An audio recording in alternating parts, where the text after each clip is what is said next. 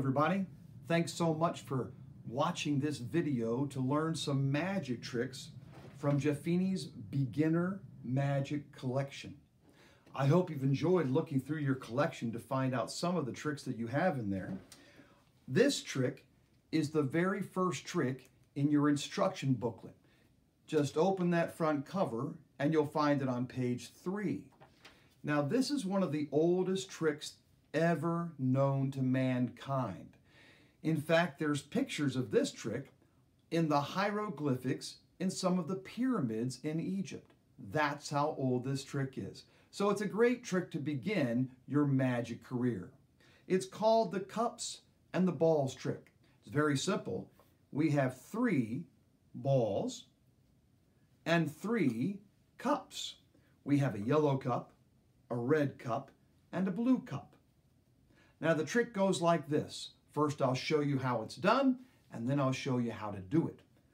Today we take a yellow ball, we place it on the middle cup. We'll take both cups, place it on top, tap it twice, and it goes right through the cups. Well, you can do that 3 times because you have 3 balls and 3 cups. Tap it 3 times, and it goes right through the cups. This is amazing, you think. I know it is. Take it one more time, place it right there, put it on top, tap it 3 times, pull it off, and now you have 3 balls that have all passed right through the cups. Simple trick.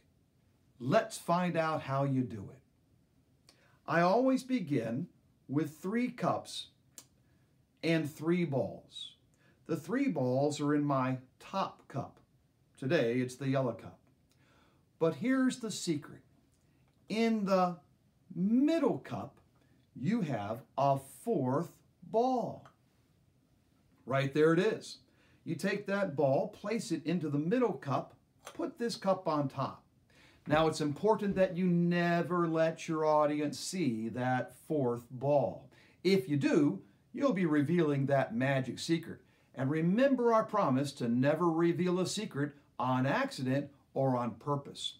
So, even when you store this magic trick back in your magic kit, make sure you hide that 4th ball in case your sister or brother or mom or dad come and check it out. We don't want them to know the secret. Now let me show you how it's done. Like I said, you start with that secret ball inside the middle cup. The 3 balls are in the top cup. I always pour out the 3 balls just like that, and I place them so that they can easily be seen by the audience. Now watch. I'm going to come over and I'm going to take away the bottom cup. You can do it different ways, but this is the easiest. Take away the bottom cup, and I'm going to turn it over right behind ball number 1. I reach up and I take away the middle cup, that's the cup with the secret ball in it, and I'm going to place it right behind ball number 2. Then I come up, take the 3rd cup, and place it behind ball number 3. Now there's something you have to work at a little bit. You're going to have to practice this. When I take that cup that has the secret ball in it, and I'll be doing this several times during the trick, I have to make sure that I don't turn it like that where the audience can see the ball. I have to kind of turn it away from the audience, away from the other boys and girls. I also can't let them see it, so when I take it down, I pull it so it's away from the audience, or in this case, you, so you can't see it. Then I carefully tip it over. Now, I don't want to go really fast. That looks kind of cheesy, and people will kind of figure out what you're doing. You just set it down naturally, just like you set the other cups down.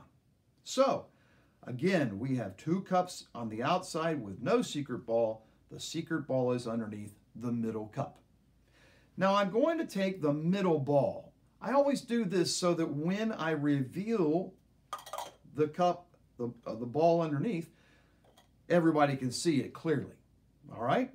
I place it on that middle cup. That's over the one with the secret ball.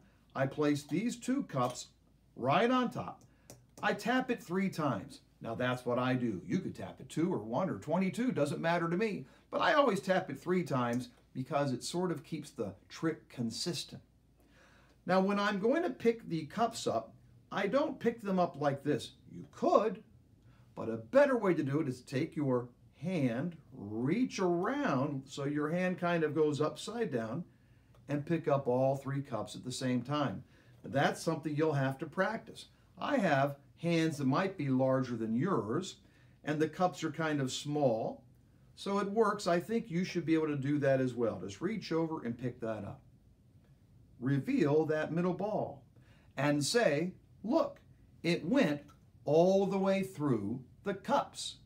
I always kind of point. It kind of helps the people see this image of that ball passing right through the cups. I know. Well, the second part of our trick, we do the same thing again. Reach up, take the bottom cup, and put it over to the left. I'm using my right hand, put it over towards my left. The next cup, look what it has. Might be hard to see it in there because it's a yellow ball in a yellow cup, but it's there. And I turn that cup over the other ball. Again, this is something you'll have to practice to make sure it doesn't fly out by accident like that. That would reveal the trick. So I place it down, I reach up and place the 3rd cup there. Now I take one of the balls, place it in the middle cup, put the other 2 cups on top, tap it 3 times, reach around, pick up the cups, and I show the 2 balls. Now you notice when I moved my cups, the balls kind of rolled a little bit. That's okay. But this is why I always say, see, there's 1, 2 balls that passed all the way through the cups. I do that so that the balls are placed back close together, because now I've got to one more time take the bottom cup off, and I've got to take that secret ball and place that cup over both of those balls. Gonna have to practice that. Again, that's why I make sure the balls are close together. I place it right over. I place cup number 3 down, and I do the exact same thing one more time. 3 taps. I might want to say a magic word like abracadabra, hocus pocus, or in my case, Jeffini jelly beanie. When I do that, I reach up, and all 3 balls have passed through the cups. Now, check this out. Once I put these balls right back up there, I'm all set to do the trick again. That middle cup has the secret ball waiting. That's one way you can finish it, and the easiest. In a few videos down the road, I'll show you a couple other ways to make the magic trick seem even more magical. Thanks and have a great day. Don't forget, Jeffini Magic is where you become a magician.